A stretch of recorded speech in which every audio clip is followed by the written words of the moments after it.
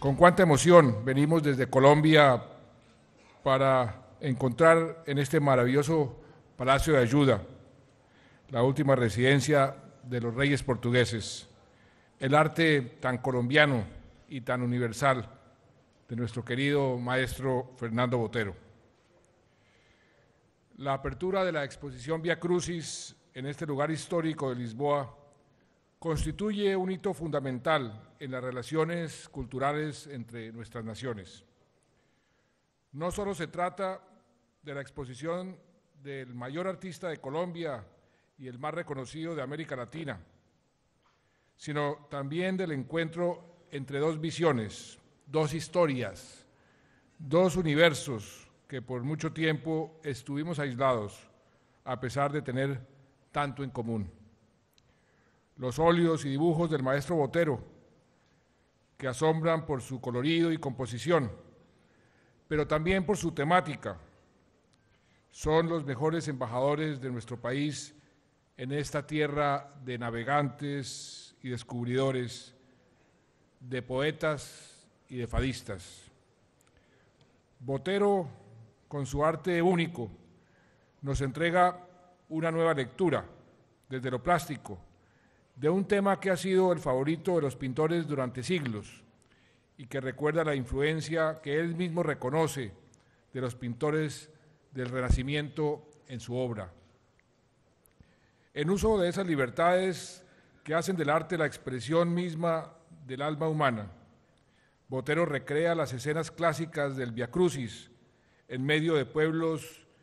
inocultablemente colombianos, más precisamente de las montañas de su departamento de Antioquia, y rodea al afligido Cristo de paisanos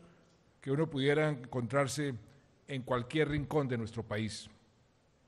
También nos asombra la figura imponente del Jesús crucificado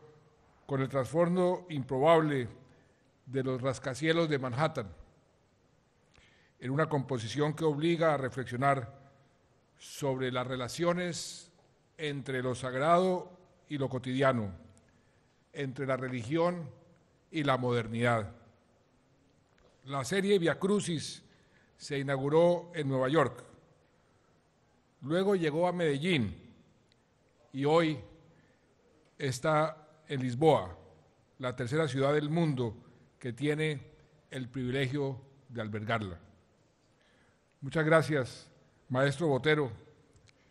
por hacer posible este evento tan maravilloso. Muchas gracias al Museo de Antioquia,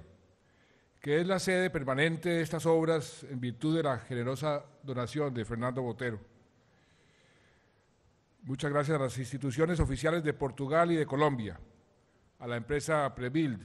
por su contribución para que tengamos hoy, en esta gran capital portuguesa, una muestra muy original de lo mejor del arte colombiano. Hoy podemos decir con verdadero orgullo y emoción que las relaciones culturales y las relaciones en general de nuestras dos naciones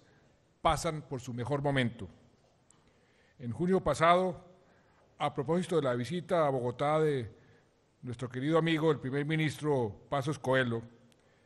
presentamos dos libros excepcionales, una antología de poesía colombiana en portugués y un libro en el que conviven, en ambos idiomas, la vida y la obra poética de Fernando Pessoa y del escritor colombiano, antioqueño por cierto, como el maestro Botero, Porfirio Barba Jacob.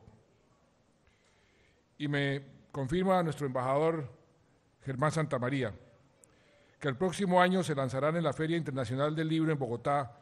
otras dos obras que seguirán abriendo camino en nuestras relaciones. Por primera vez, de una de las novelas más importantes en la literatura colombiana, como es La Vorágine, de José Eustacio Rivera, y de la obra poética de uno de nuestros más grandes escritores, Álvaro Mutis, ganador del Premio Cervantes, recogida en la Suma de Magrol, El Gaviero. Qué bueno saber que El Gaviero tal vez el personaje más impactante de la literatura colombiana después del coronel Aureliano Buendía, y Arturo Cova,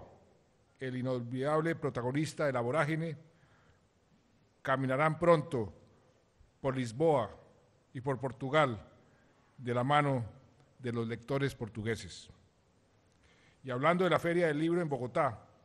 no puedo dejar de expresarles la gran expectativa y el gran entusiasmo que tenemos en nuestro país al contar el próximo año con Portugal como invitado de honor. Los lectores colombianos que ya están familiarizados con la obra de Camões, de Quirós, de Pessoa, de Lobo Antunes o de Saramago,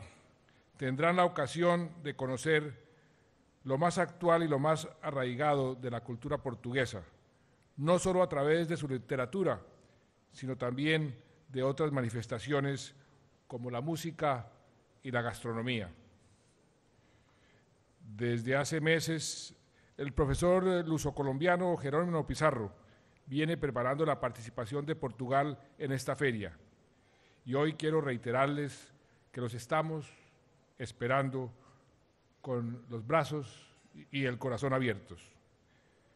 Qué bueno cuando el arte cruza las fronteras. Ojalá, así como hoy se abre en Lisboa la exposición de la más grande de los artistas de Colombia, podamos algún día disfrutar en Colombia del placer estético que representan pinturas como las de Paula Rego, casi contemporáneas del Maestro Botero, o esculturas como las de Joana Vasconcelos, que este año deslumbraron a los visitantes en el Palacio de Versalles. Celebramos entonces, queridos amigos de Portugal y de Colombia, este momento tan importante para nuestras relaciones culturales, que anticipa nuevos y emocionantes encuentros en los años venideros. Portugal, país de descubridores, hoy descubre en el arte único de Fernando Botero una nueva cara de Colombia, la del talento, la de la creatividad y la de la cultura. Muchas gracias.